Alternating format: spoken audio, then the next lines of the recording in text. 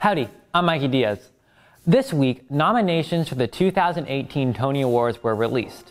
The musical adaptations of Mean Girls and SpongeBob SquarePants lead the pack with 12 nods each. Nice! In other news,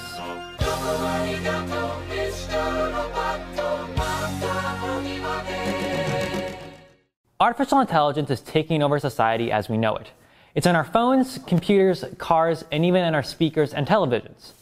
Artificial intelligence, or AI, is exerting itself into modern society in a way it has never before.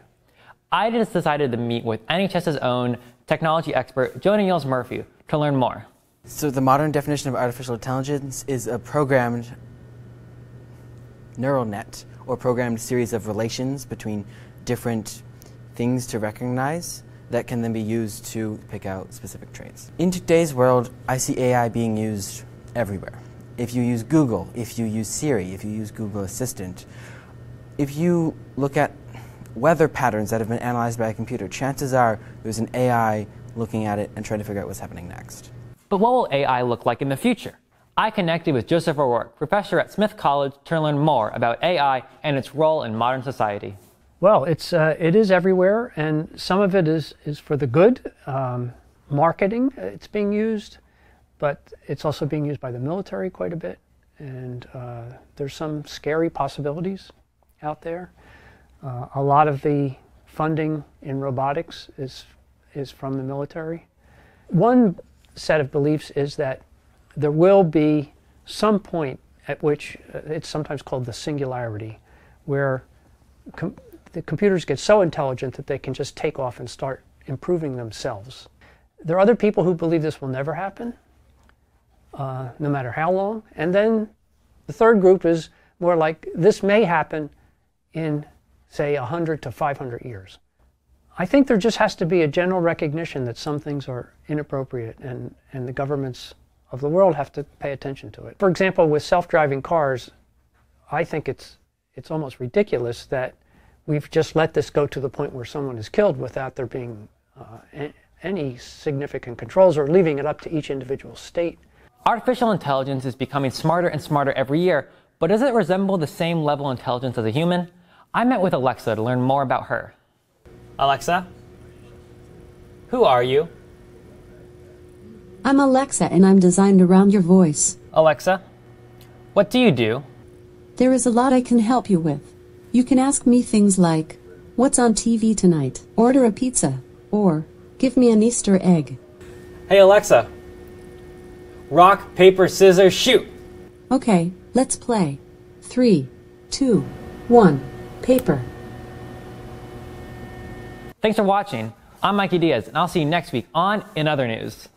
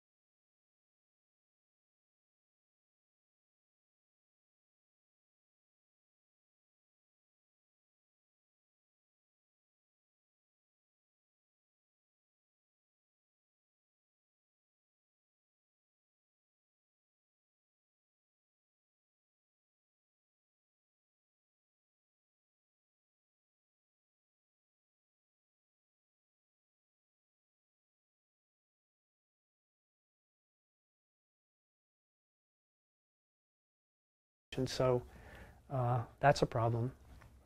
But